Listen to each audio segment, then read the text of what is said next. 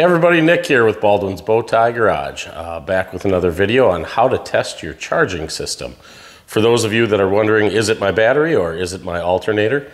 I'm sure you've probably been looking at battery videos and possibly alternator videos.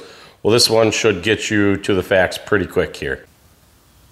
The first thing we're going to do is get a DVOM or multimeter. We're going to set it to volts DC, and then we're going to hook up our test leads here to positive and negative at the battery. So we're going to set positive test lead here on positive battery terminal and negative test lead on negative battery terminal. We're going to hop in the truck. We're going to start the truck. Then we're going to turn on our high beams and we're going to turn on our blower motor on high. That should be the best amp draw we can get. And we're going to go ahead and watch what kind of voltage the alternator is putting out to our battery. On most cars, I like to rev it up to about 2,500 RPM when I do this test. That's going to make sure that if you have an ECM controlled alternator that it flips it on. So we'll try right here. Here we go.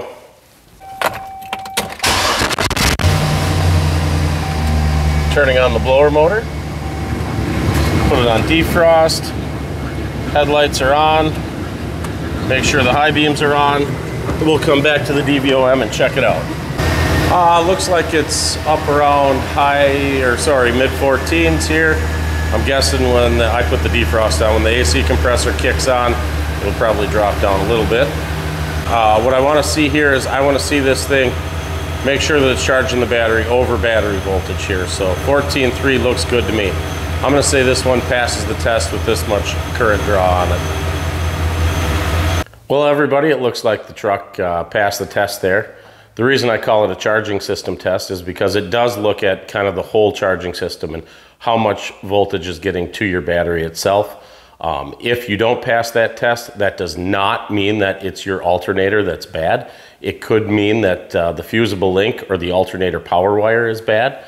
There's another spot that we're going to want to test if we don't get 12 volts to our battery. So I'll bring you around right now. We can test that as well.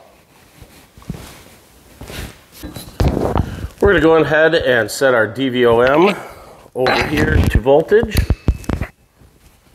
And then we're going to look for the power wire on the back side of the alternator here.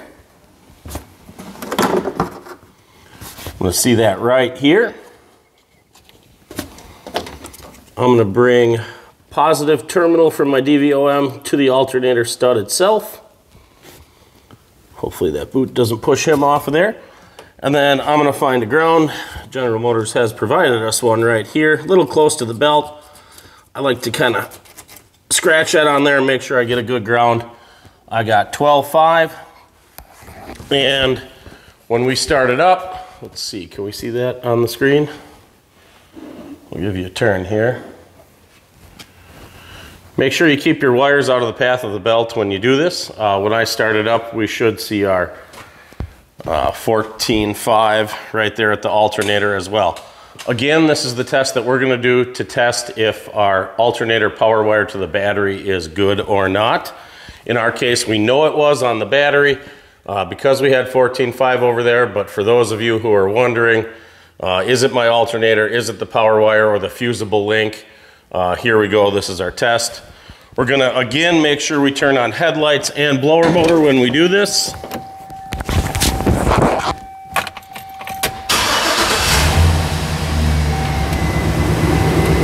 And high beams. We'll come out here and check. Looks like I got 14.7 at the alternator. So I do have some voltage drop across that wire. It's kind of to be expected. Nothing that I'm too concerned about.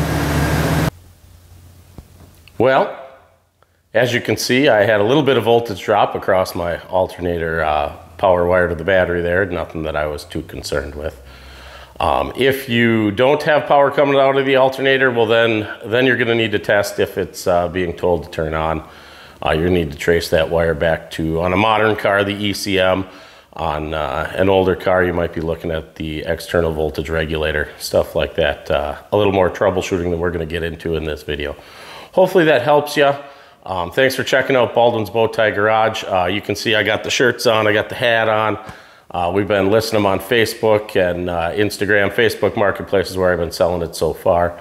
If any of you have questions, comments, concerns, likes, make sure to drop them in the video below. Please don't forget to subscribe, hit the notifications button.